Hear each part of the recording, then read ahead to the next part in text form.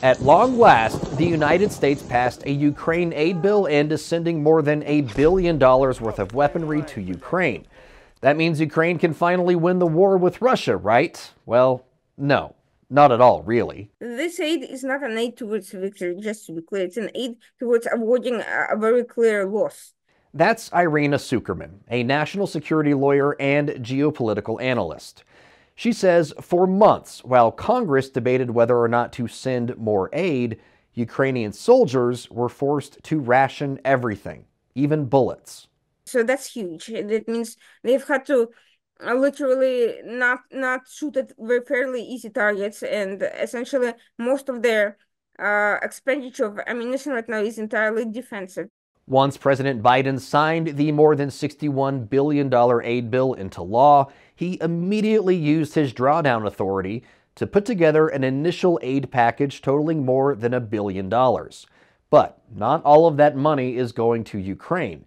Around 3/4 of the funds will be spent here in the United States to restock our own supplies.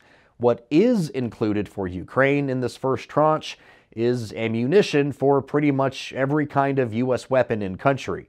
Small arms rounds for rifles, several types of missiles for air defense systems, artillery, including high explosive and cluster rounds, more Bradley infantry fighting vehicles, and the long-range variant of the ATACMS missile, which is designed to be used against more hardened targets like buildings and bunkers. Many in Congress thought this would be the first time the long-range ATACMS would be sent to Ukraine, but after President Biden signed the aid deal into law, National Security Advisor Jake Sullivan revealed the U.S. had already secretly sent some long-range ATACMS to Ukraine in February and March, and that they were used against a Russian airfield in Crimea.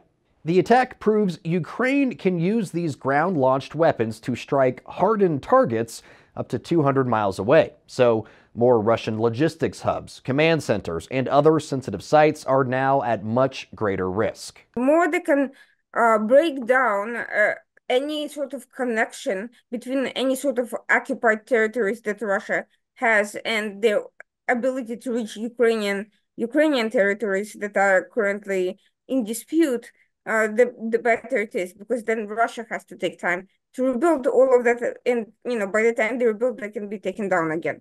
Sukerman says she has no doubts Ukraine will find ways to ration its new supply of ATACMS effectively, but the weapons will not be enough to secure a Ukrainian victory. This is just barely what should have been done 6 months ago. This is the aid from 6 months ago that was supposed to come in then. The aid for what should have come in now is not even been debated yet. What do you feel like that aid needs to be? Like, what should we be debating next to what should be sent over?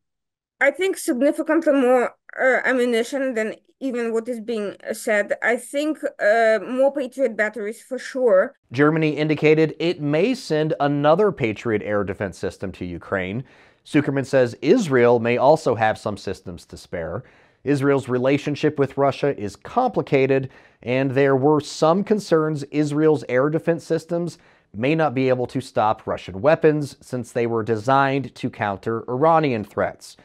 But since Russia is relying more and more on Iranian weapons to attack Ukraine, Israeli air defenses would likely work just fine.